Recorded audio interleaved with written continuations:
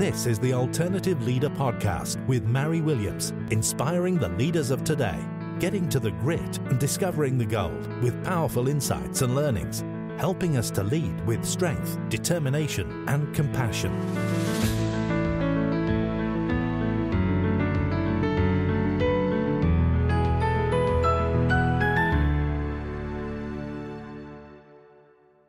Welcome to the Alternative Leader Podcast. This is Mary Williams, the Mind Architect. My guest today is Lora Fachie. She received an MBE for services to cycling in 2017. She's a triple world champion, plus multiple other awards and medals I lost count of when I was researching you, Lora. She rides tandem on a bike, and Lora was actually born blind. She shares a hereditary sight condition with her mother and both of her brothers. So it's an amazing feat that you're up and on a bike.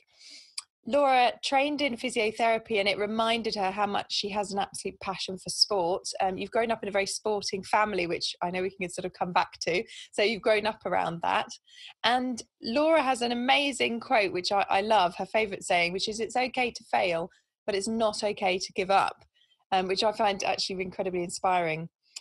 Laura's gone out through her career in sport, but looking for something on the sidelines, she's actually developed a blog called Blindingly Good Food, which is all about food and how it doesn't matter how it looks, but how it tastes. So I'm completely with you on that, Lora. And you've studied nutrition actually alongside building this as well. And Laura's mission is to inspire others to step out of their comfort zone and to dream big.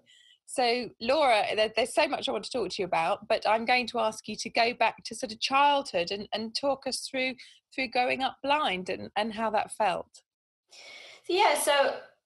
I was born with the condition I've got now, and my mum has that condition. So do my two brothers. They're both older than me. Mm-hmm. So when I was very young, my whole family were blind. My dad also has a different eye condition to us, but mum and dad met at a blind school because at the time when they were young, that's all that was what the done thing was. You if you had a visual impairment, you went to blind school, so you only really interacted with other blind people. So mum and dad met at school, and then got married, had my eldest brother, and then a few years later had Roy, who's the middle brother, and then me. So I didn't really think that we were different. It didn't really occur to me for quite a while, really, because I obviously, I had two parents, I had two brothers, I was surrounded by people who loved me and cared for me, and dad went to work every day, and mum stayed at home to look after us until I went off to school, and then she got a job, and it was just a normal family, really. And it didn't really only until when I was sort of reached teenage years, and I started to realize just how unique we were, really. And my mum is she's it sounds very cliche, but she is one of my biggest role models, because she taught me everything I know about how to live with sight loss. And I'm incredibly lucky that I've had that opportunity. There's a lot of families that don't have that support, the first child. And my nan was suddenly faced with my mum when my mum was born with a child with sight loss. So my nan was fully sighted, and it's the first incident of the condition in the family. My mum, and my nan could have panicked, and she could have gone, "Oh my God, what do I do with a child that can't see? I don't know how to look." And then the kind of initial, and a lot of people's kind of first instinct is to mollycoddle them and wrap them up in cotton wool, and they can't see, how will they do this, how will they do that? My nan was just like, no. And my nan was this little, she was 4'10" was my nan, and she was very small, very petite, but she was heart of gold, lovely woman, but you would not cross her. She was feisty, and she was very determined, and I think that's where mum kind of got her determination and has passed that on to all three of us. because we are, you know, and we've had to be, because I don't say this, you know, lightly, but the world is not designed for people that can't see. No. So you do have to develop this resilience and this determination to kind of problem solve and battle against, you know, it's a lot, you know, things aren't as easy if you can't see what you're doing, but you just have to get on with it. So yeah, so my family kind of instilled that in me, and I'm incredibly supportive. We're all a very supportive family. We look after each other, and we also, you know, if one of us is going through a difficult time, or if we've got an issue, I know I could go and ask for some help from them, and they can help me to work a way around it. And I'm very lucky. Do you think that, because I know sort of, and I actually share with the listeners, but both your brothers are also into sport, and the reason that you sort of said that you kind of got stimulated to get into it was finding your mum's running spikes in the back of her wardrobe. Yeah. Do you think that the sport itself has helped your family be like that? Do you think that that's key? I think sport is very good for people with a disability because it allows you to compete on a level playing field. So within normal day-to-day life, you're not on an equal par with everyone else around you. You're at a slight disadvantage. And when it comes to sport, you know, we compete in categories that are so that I only compete against other people who have a visual impairment, and that, so it kind of allows you to be on a level playing field. And I think, you know, sport is fantastic for developing self-confidence and, you know, just character building. And I think, again, I go back to that resilience and that determination, and they are key kind of characteristics of a successful sports person. So maybe that is that kind of they kind of blend together almost. But yeah, we are a very competitive sort of the three of us. Not within. There's probably an element, me and my middle brother Roy, he's only 3 years older than me, so we are quite close, and we grew up quite close, and I think there was an element of competition between the two of us. I think there always is, isn't there, with siblings? Yeah. And when you were growing up, I mean, I know you said, you know, that it took you almost to your teenage years to kind of recognise that there was a difference at all. Did you find lots of sort of prejudice or difficulty kind of being out in the world, being blind?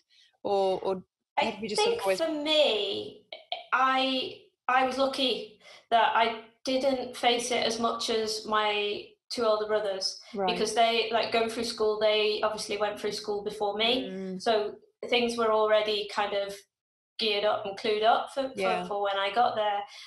My eldest brother Mark was the first totally blind child to go through mainstream education, and my parents had to fight incredibly hard. This is in Liverpool, I don't know across the rest of the nation, but Mark was the first VI child in Liverpool. It was very hard for him, especially. By the time I got, you know, it got to me, they'd ironed out a lot of the hiccups. One of the biggest kind of issues I came across in school was, I love to tell this story, because of being into sport and that, I wanted to do PE GCSE. And especially even from the age of 11, I had it in my head I wanted to be a physiotherapist, and I never really changed from that point. I set my mind to it, and that was what I was going to be. And sport, PE, you know, it kind of all linked in well with being a physiotherapist. So I was determined, you know, that was going to be one of my choices. And then the teachers kind of went, well, hang on, you know, you're blind, how are you going to do GCSE PE? You need to be able to play a team sport. We can't support you, blah, blah, blah, blah, blah. And I was like, well, I can play a team sport. We can adapt, you know, gave them a few different solutions. And my parents went in and we had some talks, and eventually they sort of begrudgingly said, oh, well, okay, we'll do it. You know, you can do. And I was the first student in my school to get an A star. I dropped Brilliant. on the academical side of the PE. I dropped 3 marks. I got 97% in the test. Wow. So, and I that was my first kind of real win of I'll show you. Don't tell me that I can't do something just because I can't see. It's hilarious. You're reminding me of obviously not a sight issue, but my daughter is now 16. When she was 11, she broke both her arms.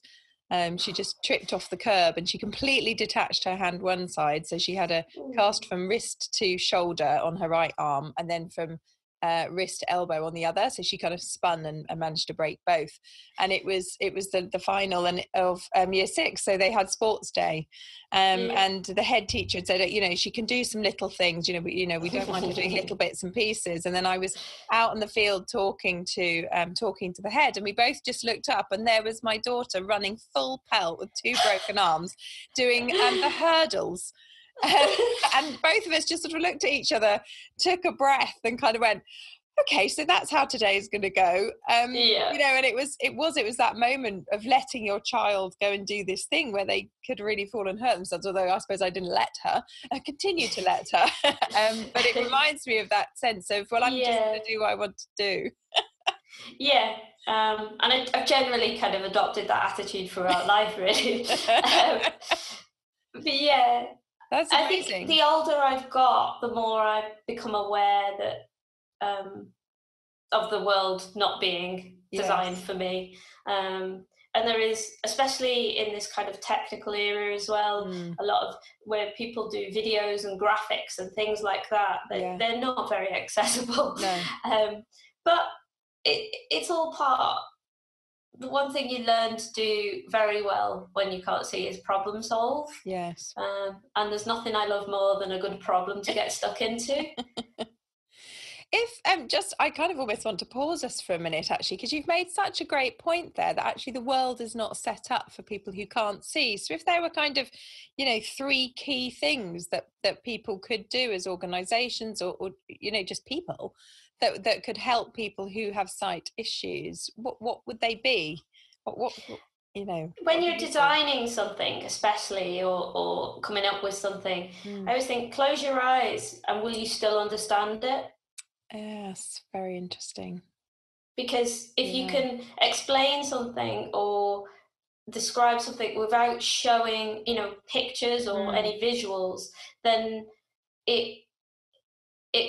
that's one thing that would help you as well to understand what you're putting forward anyway. Yes. And don't be afraid to ask. Like, this is my other big thing. People kind of are scared. We're too scared as a nation to offend. Yes, we are. People never want to ask, and so they kind of go around presuming. And if you presume, especially presume something you don't know about, you're never going to quite get it right. Yes. That's fascinating. Close your eyes. I never thought about that. That's I feel like I'm going to go back through all of my material I use with clients and my whole website and just go, okay, so if I close my eyes, what happens? That's brilliant. And the other one is, like, don't be afraid to admit that you're stuck or you can't understand, you need help.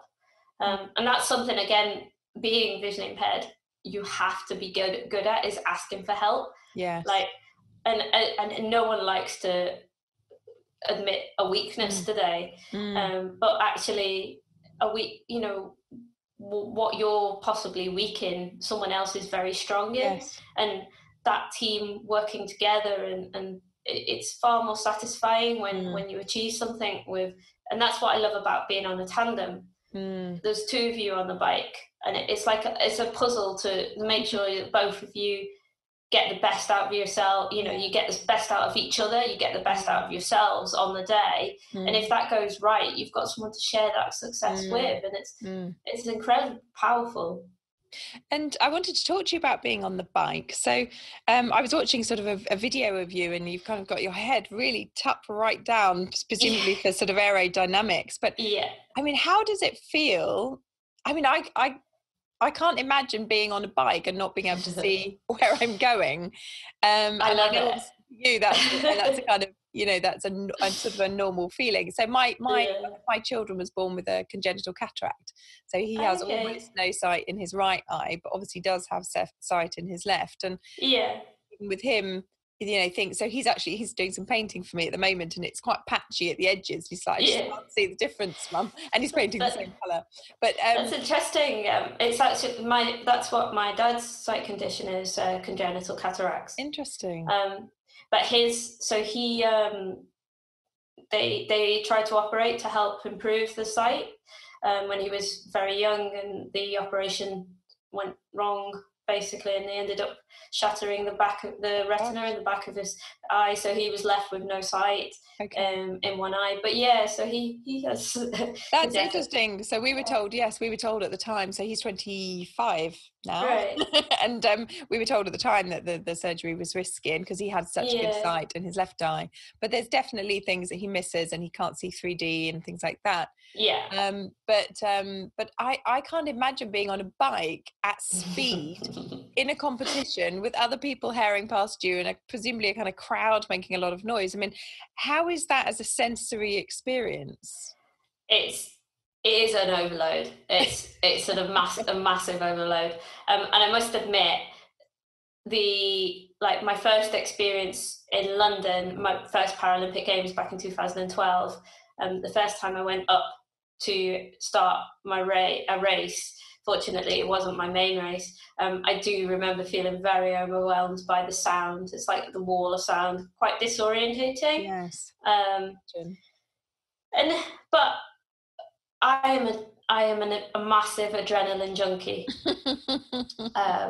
And I crave that feeling of out of control kind of speed that you get on the back of the tandem.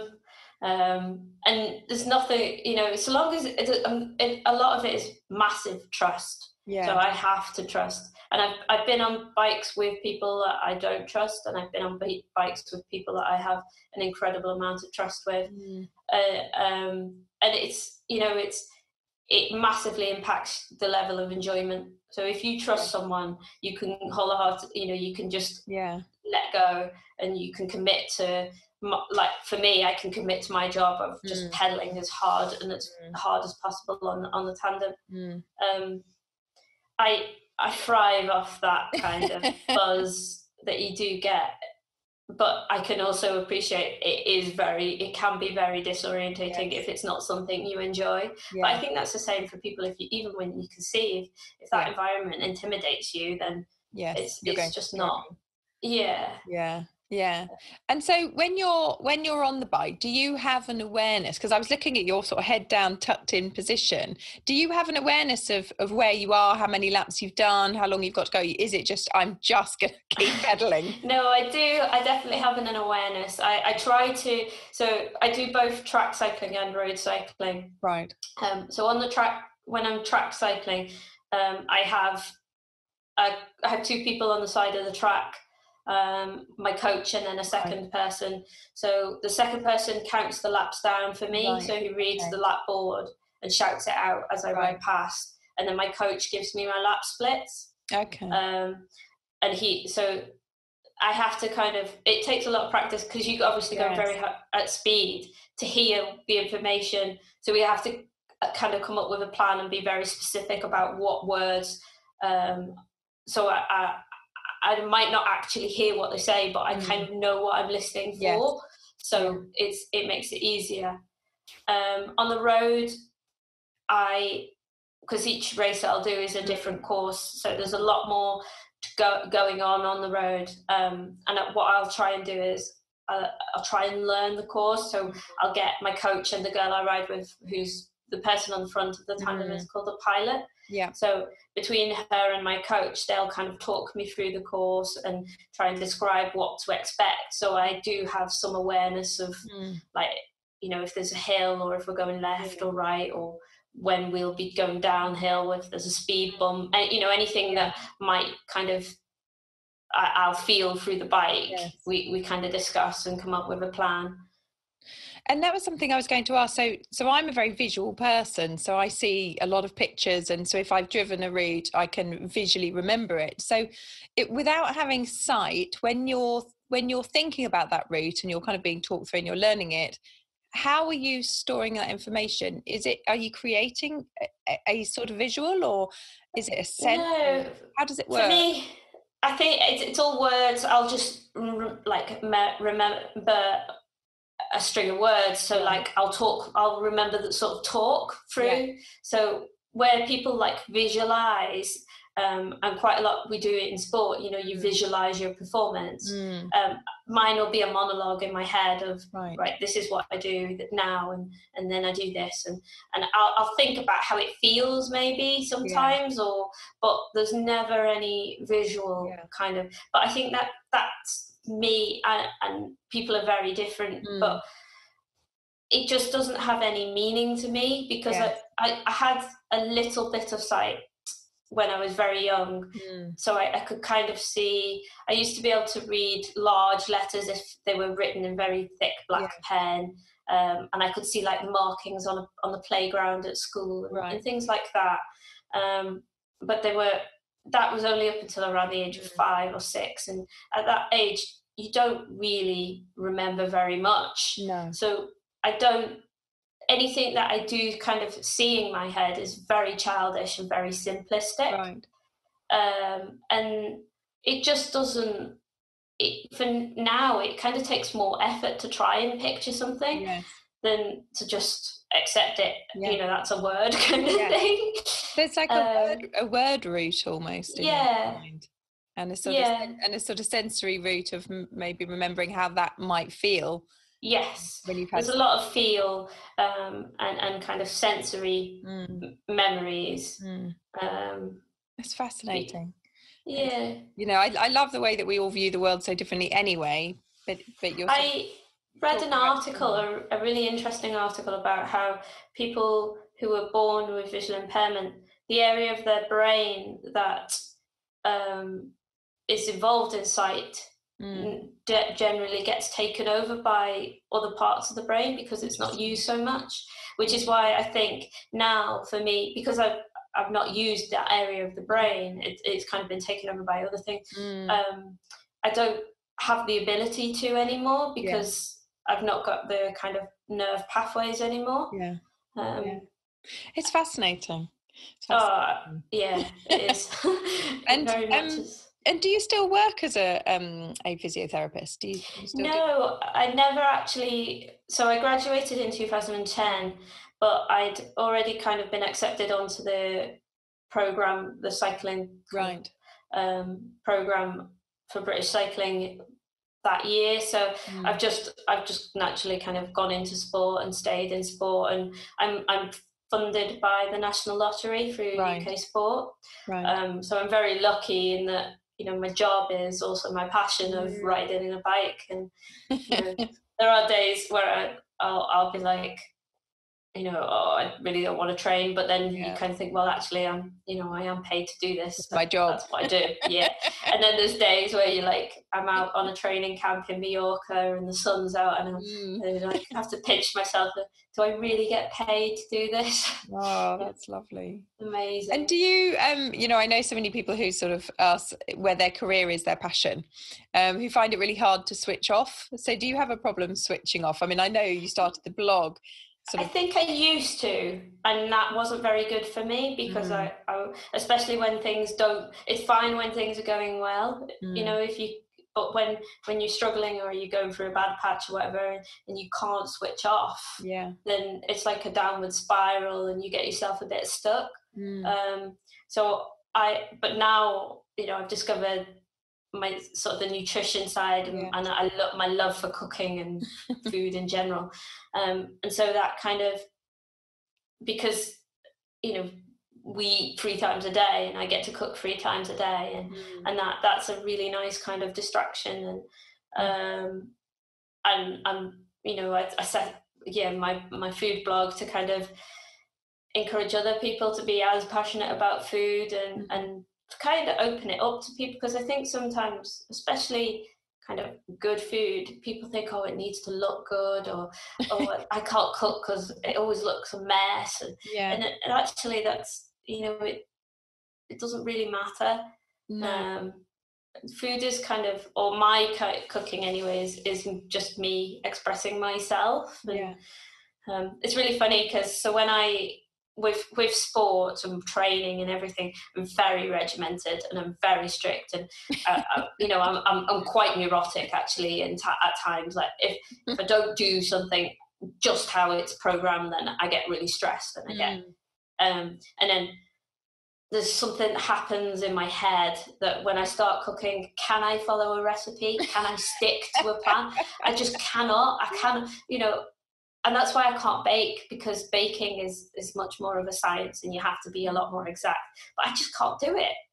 Like I just can't. For some reason, I cannot stick to a recipe. I just like, well, what if I put this in, and why don't I use a little bit more of that? And and it's really my creative side being able to shine through. It's funny because you're completely the reverse to me. So my mum wasn't an amazing mum, and so she didn't cook, and so I grew up not cooking, and I love food. I mean, I'm such a foodie. But I'm very much recipe orientated. So in my sort of 20s, it was kind of, if I haven't got that, pinch of this, I was like, oh, it's ruined.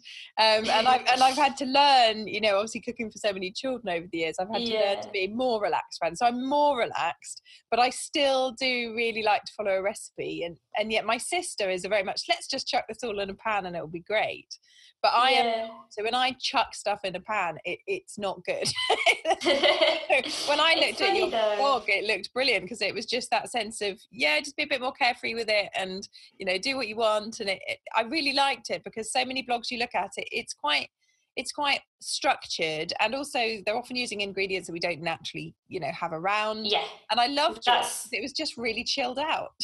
That's my biggest thing, is especially, so for me, it's not so easy to just go to the shops every day and buy ingredients that you need.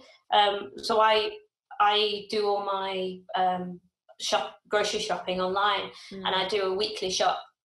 So each week I'll sit down and I'll plan what I'm going to cook for the next week. So I make sure I have everything I need, in to come that week.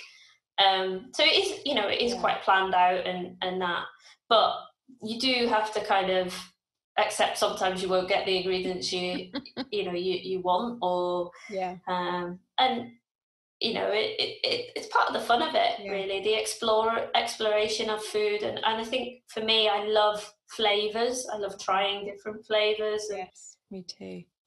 So when I love to travel to and go to different places so we can sample food from different cuisine. And what's your favorite food? I really struggle with this one. I really, really struggle. I love to cook Indian food, and that, because I love the smells of the different spices and everything else. It's a very sensory kind of cuisine. Italian food is like a hug in a bowl. It's what you get if you want comfort. I always go for Italian. I love that, hug in a bowl. Yeah. But to cook, I do love Indian kind of different. All do you different have a smells? Sort of signature dish that you do for people? Possibly. So Neil, my husband's favorite meal that I cook is called chicken Creole, which is it's like chicken. You cook the rice in coconut milk, and then the chicken is simmered with pineapple and banana and chili, so it's quite sweet but spicy at the same time. And that's possibly one of my it's the first recipe I made myself from scratch. Right. That sounds amazing. Yeah, I like to cook curries. Again, I like, but I also, and I know it splits a crowd very much, but I love to put fruit in my savoury. I have a very sweet tooth.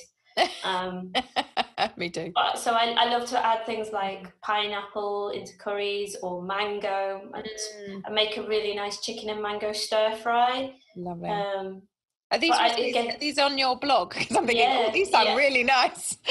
Yeah, they are. Brilliant. And talking of Neil, I noticed on your blog it's that he's banned you from using a blowtorch. Yeah, that's what. To be honest, I think that's fair, because we should. I am quite clumsy, and I'll try and blame it on the fact that I can't see, but it's not. I am naturally quite a. I'm also incredibly messy, and people think it's really, because they think, people kind of assume that if you can't see, you're going to be very strict and regimented. Everything goes in the right place, and if you went downstairs and looked in my kitchen cupboards, it's like, honestly, it's just chaos. But I know where everything is. Yeah. But no one else, there's no order to it. But yeah, I'm not a tidy person, and people, like, when we go away on training camps and that with the squad, and people come into my room and they're like, how do you cope? How do you find things? You're so messy. But I know where they are, because I put them there. I'm just not a tidy person. Yeah. Oh, that's brilliant. So, Lora, tell me about the "it's okay to fail, but it's not okay to give up." How did that come about? So, my first Paralympic Games back in London, 2012. The reason I got into cycling is because I wanted to go to London Paralympics. And I had this dream of becoming Paralympic champion in my own country, hometown, sort of, while all my family and friends and everyone was supporting, and it was going to be magical. And I got to London, I got selected, and I was there, and the first two events I got a 4th place, just off the podium, which is it's the worst place to finish in sport, because you're so close, you've just got nothing to show for it. But that was all right, because it was the track, and I've always, as much as I'm okay at the track, in fact, I am actually reigning Paralympic champion on the track now, but I love the road. The road is what drew me into cycling. I love being outside and that. And so when we went to the road cycling, was the second kind of last 2 events. And time trialing has always been my kind of thing. It's basically you against the clock. It's the fastest person wins. They kind of call it the race of truth. So you can't hide. You just have to, all out, big effort. So me and the girl I was riding with, Fiona, at the time, we started. It was 3 laps of the course. It was about, I can't remember the actual race distance, but first lap we came round and we could hear everyone screaming, shouting. We knew we were in the lead, and I was thinking, yes, this is going to happen. This is actually going to happen. Second lap came round and we still were in the lead. In fact, we pulled even more time out over everyone. And I remember thinking, this is the best feeling ever. This is amazing. We turned a corner and the chain snapped or jammed on the bike, and we had to stop. And we had to climb off the bike and wait for someone to come and fix it, and watch our competitors go past, and watch that gold medal, that dream, disappear. And of course, so we finished 7th or 8th, I can't really remember which. And I climbed off the bike, I sat on the floor, and I cried my heart out, because that was, for me, that was all I had imagined and dreamed, and that was that gone. And I felt really embarrassed that because to me I'd failed. I'd not achieved what I set out to do, and I'd failed, and I'd let, at that point it felt like I'd let myself down, I'd let my family down, because they'd seen me fail, and the whole country had seen me fail, and I'd let them down, and I didn't really know what to do with myself. And I said, in fact, I think I remember saying, don't ever let me get on a bike again. I never want to do this again. And then, thankfully a lot of people supported me and kind of helped me through it, and made me realize that no, I hadn't failed, and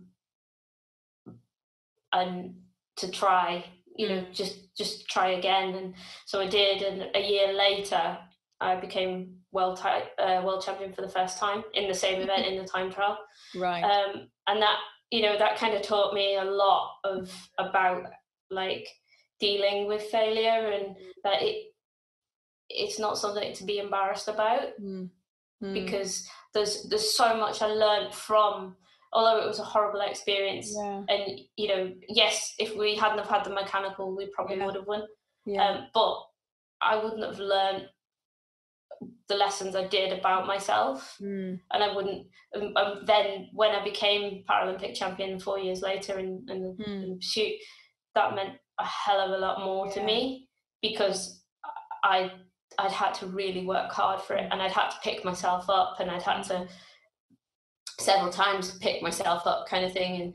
And so it is about that kind of not giving up because you don't achieve it the first time. And being resilient and learning. You only ever really learn from your mistakes. You might be able to say, oh yes, I've done that, yes, it was good, but I do it all the time. I'm terribly critical of myself. So even when I've won a race, I'll sit there and I'll say, oh, I could have done that better, and I should have done that better. But it's easy to say that, but you only really act and make sure things happen if you've experienced it going wrong. Yes, absolutely. I agree. That's amazing. I mean, I think also for the frustration of it not being anything that you did, just the chain snapping, it's nothing to do with what you did. It's very frustrating in that it is bike racing, and sometimes things happen that are out of your control. But that's incredible. Okay, Lora, that's really fascinating. And I find, you've been through so many challenges, not only just sort of around sight, but the challenges that sport itself brings, and, just the challenges of setting up a blog and cooking. And there's so many things that you've done. You're incredibly inspiring, Thank you. And, you said you want to inspire others to step out of their comfort zone. Just sort of, before we sort of wrap up, why do you want to inspire others? Why is that important to you? I think I like to see other people achieving their potential, and I think because I've had to work hard to do it, and that I think I like to see other people achieving their dreams, because it's very satisfying, especially if I feel like I've helped them. I find it very satisfying because you're helping others, and that's something I very much enjoy. And I think because I've had to receive help from a lot of people, it's nice to be able to give back. And I think, again, going back to cooking, it's like why I love to be able to cook for Neil or for my parents or whatever, because I feel like that's my way of giving back to them for the effort they do to look after me in other ways. I think it's just immensely satisfying to see other people achieving something and stepping out of that comfort zone. I know when I work with clients, often it's around their sort of internal self-worth and their own development, and it is scary, isn't it, to change those things about yourself, and it is a question of you have to step out of your comfort zone if you want to see change. We don't learn from our comfort zone, and so I agree, it's beautiful to watch people make that significant change, but scary when it's you. Yes, very much so. You get used to living with that underlying sort of fear at times. Yes, you do. Absolutely. And I think it's funny, isn't it? I think, at the moment, sort of in this middle of this pandemic, I think a lot of people have had to do that, actually. Step out of their comfort zone, and, you just have to get on with it. So I think I do feel it's going to help. Obviously, there, people it's had a devastating effect on, but I think for a lot of people, it has really helped them as people grow. And they've seen that they have resilience that they didn't have. I think I've learned a lot about myself in this kind of time as well, which has been really good. It's been a good time.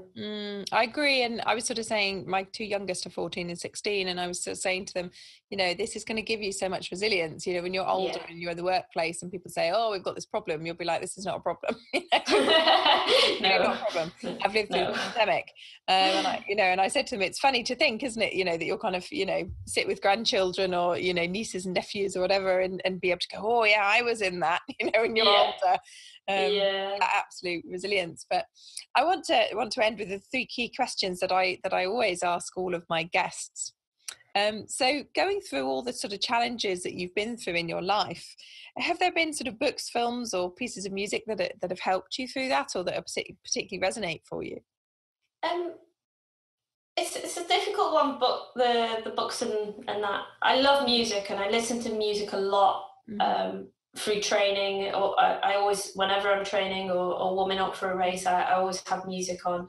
And what I generally seem to associate music to different feelings. So if I've had a good race, I'll generally listen to the same music I listen to in that race for every race, because I associate that feeling of feeling good and strong and happy with that music. So I'm very much into kind of rock music. Any particular titles? So bands I like are bands like Shinedown, Nickelback, Green Day, Foo Fighters. So I wouldn't say there's a specific song. And the same with films.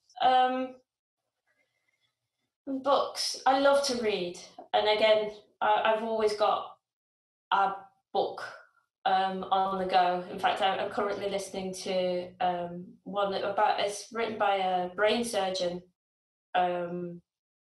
His kind of life story, a neurosurgeon, and it's fascinating. I find all kind of sort of books about other people, you know, interesting. But again, it's very hard to think of one specific. So the one I'm currently reading is Do No Harm. And I do love the medical. Again, I think because I wanted to go into kind of physiotherapy and that. It's hard to come up with a specific one. Film, again. I guess your experience of film is very different. Yeah, I only really started watching films properly so now you can have, there's audio description option, especially on, it's becoming more frequent, but like Netflix and that, I have it quite often now. So I only really started to watch films and enjoy watching films in the past sort of 10 years. One film I watched recently, which I adore and I tell everyone that they should watch, is Last Breath, which is a docu-film about divers off the coast of Scotland. But again, I don't really have anything specific on that. So it's just more music and finding music sort of inspiring. And it's interesting to me when you say about using the same pieces of music or the same sorts of music from race to race, because obviously in my work, one of the things you can do is they call it anchoring. I'm sure you've come across this in sport. Yes. Yeah, and it's so in some respects you're naturally doing that, aren't you? You're anchoring kind of good feelings from one time to good feelings for another. And actually I always think all of us do this, we just do it naturally. It's that sort of, I want to feel a bit up today, I'm going to listen to this music, or actually I'm in a lower mood and I want to listen to this music or relax to that. We do it very naturally. But in sport, you know, it's used very actively, isn't it, anchoring, to kind of very much. You quote kind of, you know, superstitions almost with sport, and I'm terrible. Like I have to wear a purple sports bra on race day, or otherwise I will have a bad race. And I have to wear new socks. If I don't have new socks, a packet, you know, and I have to open the packet on race day and, you know, go through the whole procedure of taking new socks out of the bag. Otherwise I'll have a bad race.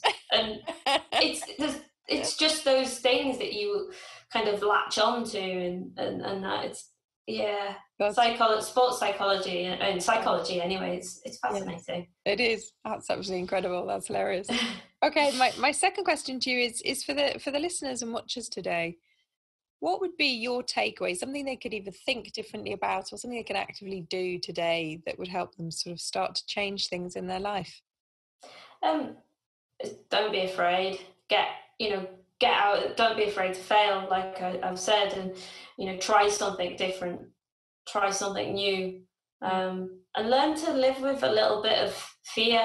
Like fear is not a bad thing. It's like, so when you race, that feeling of nervousness is exact when you break it down.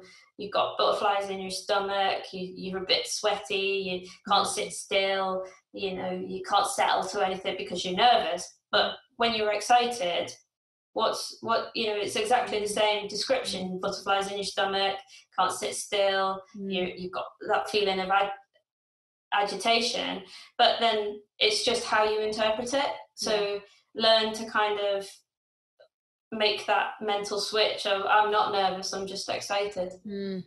That's a fantastic piece of advice, because I'm not sure if you're aware, but actually they realized when they scanned people's brains that the brain can't tell the difference.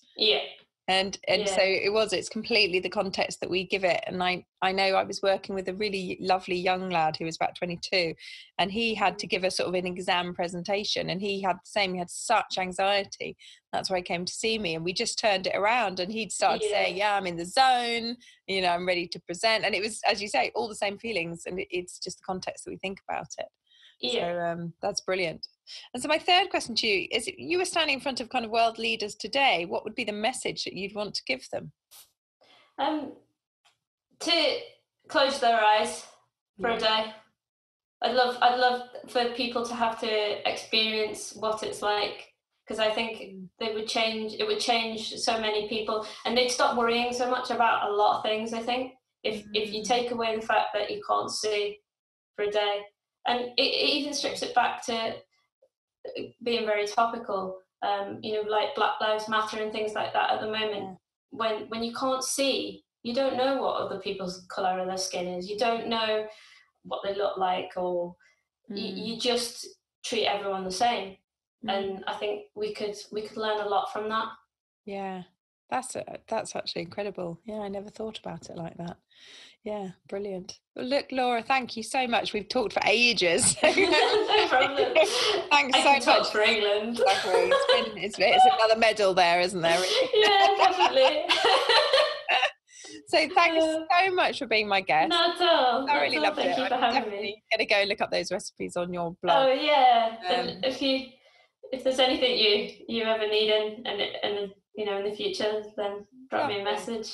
Well, thank you very much. And I'm sure no worries. So many people are going to find it inspiring. So thank you very much for being on. Thank you. No problem. Bye. Thank you. Hi, I'm Mary Williams, as you know, and thank you so much for listening to the Alternative Leader podcast. I search for guests to bring you lessons and learnings that can help move you forward in your life, help you achieve the success that you want to, in whatever way that shows up for you, to help you lead powerfully, whether that's in your own life, as your parenting, your personal, or your professional, and make you the best that you can be. If you've enjoyed the show, please rate and review it, and please share it with as many people as you think also want to move forward and gain success in their lives. If you want to find out more about me, go over to my website, which is www.mary-williams.com. That's www.mary, which is MARI-Williams.com, and you'll find links to all of my social media profiles there. There's also a Facebook community that you can join, and again, all the links will be on the website too. I hope you have an absolutely fantastic day, and thank you so much for listening.